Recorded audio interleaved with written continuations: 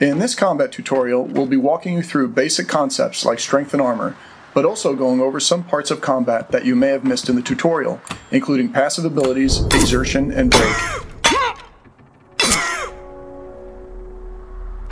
Combat in the Banner Saga is no casual experience. We put a razor-sharp focus on strategy. Factions is a turn-based game centered around choices, a combination of pure strategy and positioning of chess and the special abilities and stats of modern tactical games. Each character has their own strength and armor stats, and this is the most important thing to understand.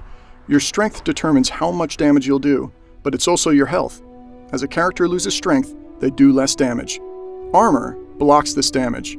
This Axeman has a strength of 10 and hits an archer with an armor of 6. You can see she lost 4 strength, and on her next turn she'll do that much less damage. But try to attack an enemy with high armor and you'll be chipping away 1 strength at a time. Even worse, if your enemy has higher armor than your strength, you could miss the attack completely.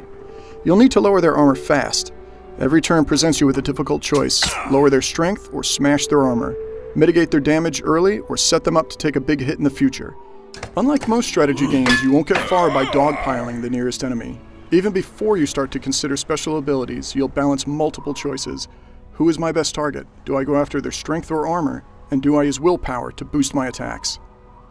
Willpower changes the dynamic even further. By using willpower, your characters can hit harder, move further, or use special abilities.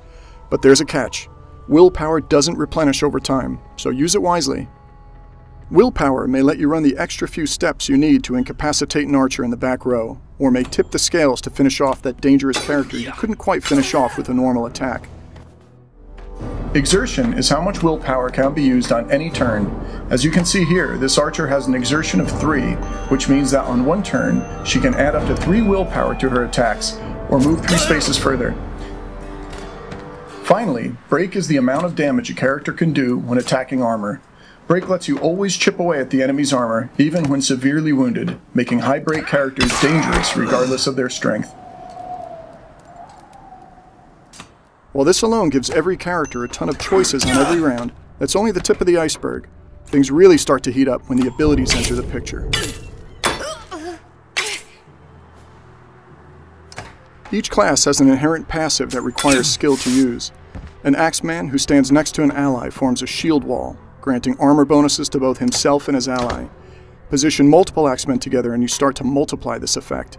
In contrast, a Varl warrior hits so hard that he sends damage out to everyone standing next to his target. On top of this, each class has an activated ability, designed specifically to interact with their passive ability and the other classes on your team, to create an almost limitless array of deep and layered strategies. The Warhawk uses Tempest, hitting multiple enemies, in turn causing a chain reaction of destruction in his wake if played smartly. The Sky Striker can secretly trap a tile, causing her arrow to strike anyone who walks through it, ending their turn. That's it for basic combat. Head over to the advanced tutorial. We'll go over some of the in-depth concepts including mischance, setting waypoints and movement, and customizing your characters in the Proving Grounds.